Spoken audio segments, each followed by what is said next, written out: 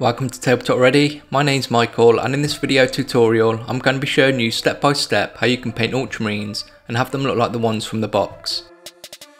If you like my content, make sure to subscribe and give this video a like. It really helps get my videos out to everyone. Make sure to follow me on Instagram where I post short form tutorials, and if you want to share with me and everyone what Warhammer hobby you're working on, go ahead and join the r/TableTopReady subreddit. Whenever I'm putting something together, I always think about whether I want to completely build the miniatures or if I have them in parts to make it easier to paint. For example, this bolter is going to get in the way of me being able to paint parts in the Marine, so I'll leave it separate. And after I've decided what parts I want to keep separate, I'll mount them on something to hold on to while painting. Don't worry, I've drilled out the gun barrel as well. Now I know what you're thinking, another Ultramarine tutorial, but I wouldn't be a painting channel unless I had one as well, would I? So let me show you how to paint the best Ultramarine you're capable of. Let's get started. First of all, I'll start with the Macragge blue spray undercoat. I use this because I know the Marine is mainly this colour and saves me time working up to Macragge blue if I was to use a different colour to undercoat. Now the spray isn't a perfect match to the Macragge blue in the pot, and you may have even missed some areas.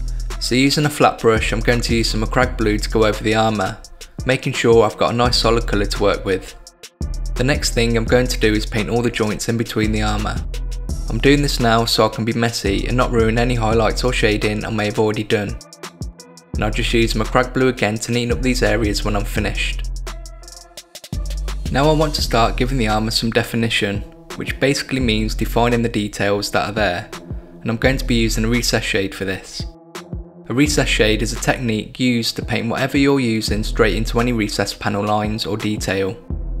For the Ultramarine armour, I'm using Norn oil, and I find that using a glazed brush really helps, as you don't have to worry about overloading your brush and getting it everywhere, and it's small enough to get into most details.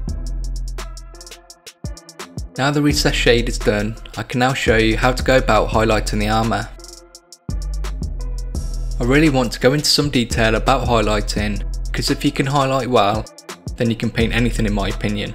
I'm going to go through the multiple stages of highlighting, going through the process the Heavy Metal team goes through to achieve their Ultramarine armour.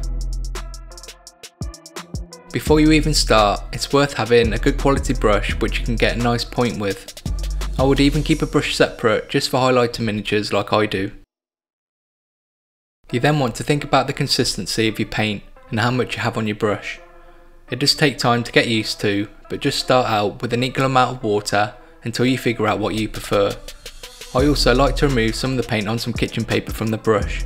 This helps give me more control and prevents thick blubby lines when painting. The first highlight that I'm going to show you is a chunky highlight, and I'm using an equal mix of Macragge blue and Calgar blue. The first highlight wants to be quite a thick line, and this is going to help soften and bring out the next highlight we do. It's also going to help with defining the shape of the panels some more. Go around all the panel edges, and I'm almost using the side of my brush for this highlight to get the thickness I'm after. If you make any mistakes, it's not a massive problem. You can just use some Macragge blue to neaten up those lines. I'm now going to show you how to do a fine highlight. I'm using Calgar blue, and this highlight is going to bring out all those sharp edges, making them easier to see. For a lot of the highlights, you can use the edge of your brush and run it along the edge to create the highlight, making it a lot easier. For the areas you can't do this, just take your time and paint a thin line along those details to create the highlight.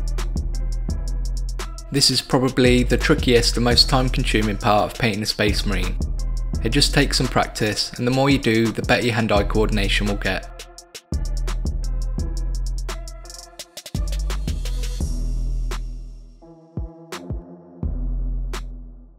I'm now going to finish off the highlights with a spot highlight, and I'm using Fenrisian Grey for this.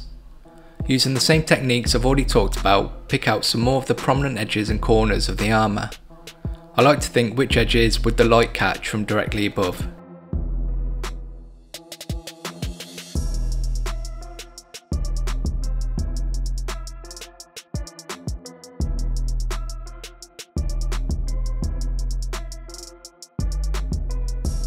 You may have seen some Marines painted with little scratches and marks in their armour. This is pretty easy to achieve. Just go around the armour with the tip of your brush, painting little lines and spots in places. You don't need to do a lot, and I find when you're doing this, it's better to have almost no paint on your brush, kinda like dry brushing. There's still plenty to show you, so don't go anywhere, because I'm now going to show you how to paint all the metallic details in the Marine. Starting with the silver details, I use iron hand steel, making sure to get a nice solid colour first.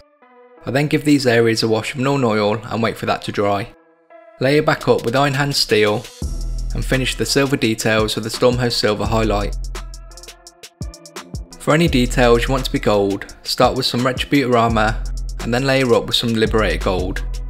After that, create a wash using an equal amount of Reikland Flesh Shade and Reikland Flesh Shade gloss, and use this on the gold details, making sure to let this dry, before using Liberator gold again to highlight. I'm now going to show you how to paint any details you want to be black, like bolt gun casings and joints between the armour. To paint these details, start with some Abaddon black, then paint a chunky highlight using Eshin grey, and finish up with a fine highlight using Dawnstone. If there are any pouches about you want to paint a brown leather, I would start with a base of Mournfang brown, always making sure to get a nice solid colour to work from. You want to give these areas a wash using Nuln Oil. Then using Mournfang brown again, layer back up leaving some darker areas to create some interest. Paint a chunky highlight with Scrag brown, and a fine highlight with Baylor brown. Now you may find some purity seals on your Marine, so I want to make sure you can paint those as well. Paint the parchment first of all using Morghast bone, and the wax seal with Pink Horror. Layer the parchment with the Ushabti bone next. You can paint this sideways to help give some texture to it. Give the purity seal a wash of Reikland Flesh Shade next. Then highlight the parchment with Screaming Skull and the wax seal with Emperor's Children. And if you want to make the parchment look like it has something written on, you can use some thinned down Abaddon black. Use the tip of your brush and take your time painting little squiggly lines on the parchment. Don't worry, I haven't forgotten about the lenses. I always seem to leave these until the end because I feel like the miniature comes alive after I've painted them.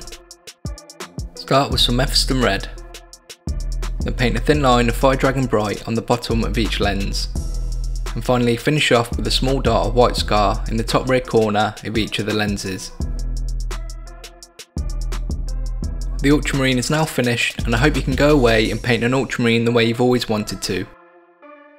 If you want to know how I did the transfers, go and check out my transfers tutorial where I show you. Thank you very much for watching. If you enjoyed this video, make sure to leave a like and let me know in the comments below. Subscribe so you don't miss out on future tutorials, and I'll see you in the next video.